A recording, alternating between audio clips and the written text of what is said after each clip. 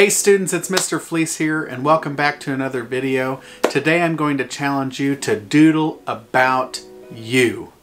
Here is my example, and here you're going to see different doodles that represent me. For instance, you see the planet, the globe here. I love to travel the world and experience different cultures and meet new people, so I drew a little world here.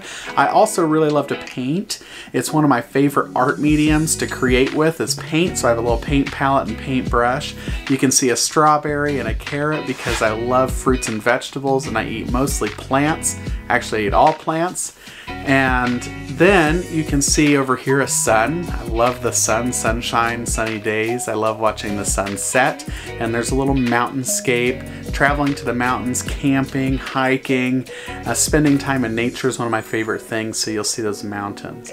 The Starry Night by Vincent van Gogh is one of my all-time favorite paintings, so I included the wind and one of the stars, and you can see the tree here, and there's some waves. I love the ocean and some plants.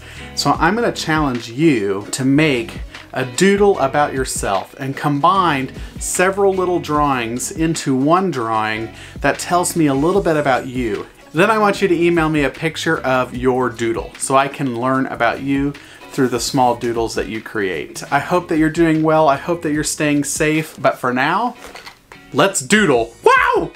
Please report to your stations and get ready to make great art.